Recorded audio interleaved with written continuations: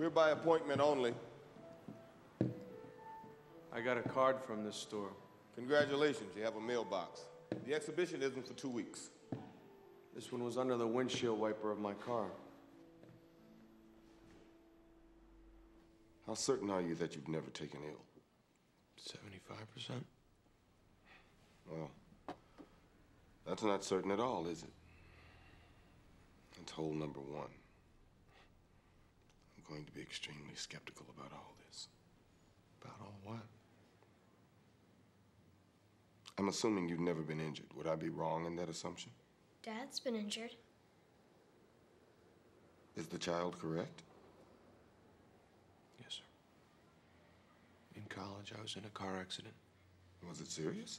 He couldn't play football anymore. That's hole number two. That's a big one. Mr. Price, can we talk about the note that you left on my car? I've studied the form of comics intimately. I spent a third of my life in a hospital bed with nothing else to do but read. I believe comics are our last link to an ancient way of passing on history. The Egyptians drew on walls. Countries all over the world still pass on knowledge through pictorial forms.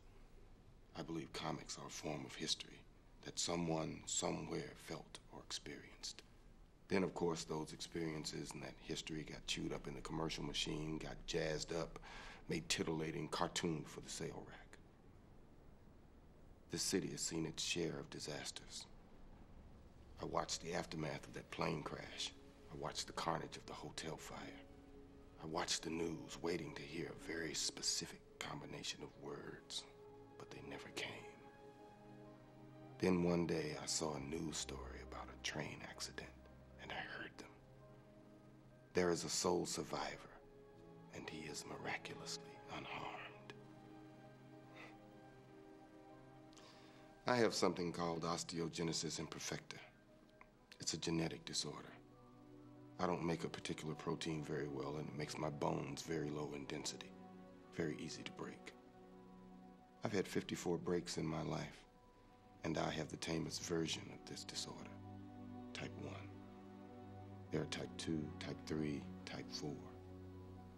Type 4s don't last very long. So that's how it popped into my head.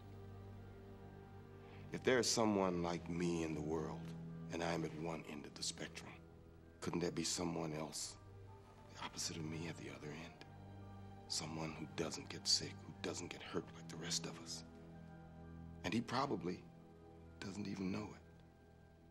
The kind of person these stories are about. A person put here to protect the rest of us.